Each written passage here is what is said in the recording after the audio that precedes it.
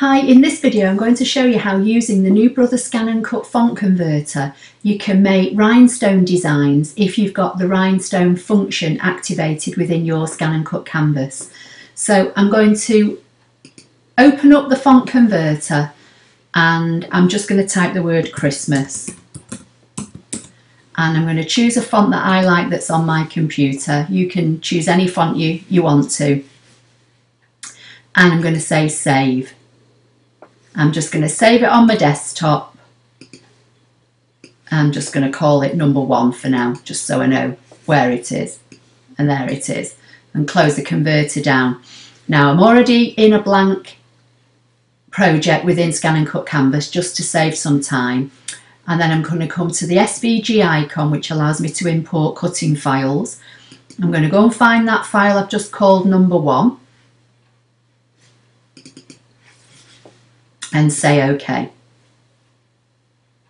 And that's brought the word in up the top here. So I'm going to zoom in just so you can see it. But basically, as you know, if you've watched previous videos, these all come in as individual letters. I'm going to select them all, right click and hit group. Just going to zoom back to map, and then while they're a group now, I'm going to drag them out and make them bigger. Because if you're using the rhinestone feature, you've got to set the size of your design before you apply the rhinestone function. Otherwise, if you apply a rhinestone function to this now and then resize it, the size of the stones won't be right when you come to cut it. So as you can see, I've made this quite big, but it's just for the purpose of the video. So it's about 9.5 inches wide by about 3 inches high. You could put this on a t-shirt or anything, or on a project, whatever you want. So now, while it's all selected, I'm going to come to the Premium tab. As you can see, I've got the rhinestone and the sticker maker activated. I'm going to come to the middle icon, which is the Rhinestone Wizard. I'm going to select that. I'm going to leave it on the first option, which is just the outline. I find with using text, sometimes it's easier if you use a smaller stone. But, you know, play around with this yourself. Choose the fills or just the outline. Choose the size of the stone from the 4 that are within here.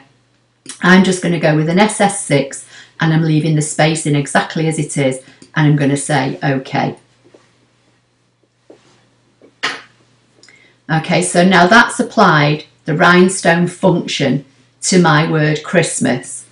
I'm just going to select it all again and I'm just going to fill it with colour just so you can hopefully see it better on the screen. Now I can see, if I zoom in over here, that I appear to have a double row of stones on this letter A. So I'm just going to click on one and it's kind of selected all that set for me. So I'm going to hit the delete key on my keyboard and hopefully that will delete just that second row that I don't need. Okay? And that looks fine.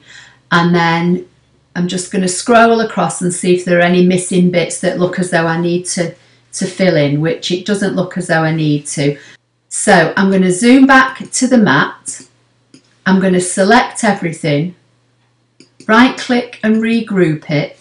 And then all as I would need to do here is save it, give it a project title and save it. I could save it within Canvas or just download it onto my machine, and I could cut that now as a rhinestone design. So I hope you found that helpful. Please give the video a thumbs up if you did. Don't forget to subscribe and I'll see you in the next video. Thank you.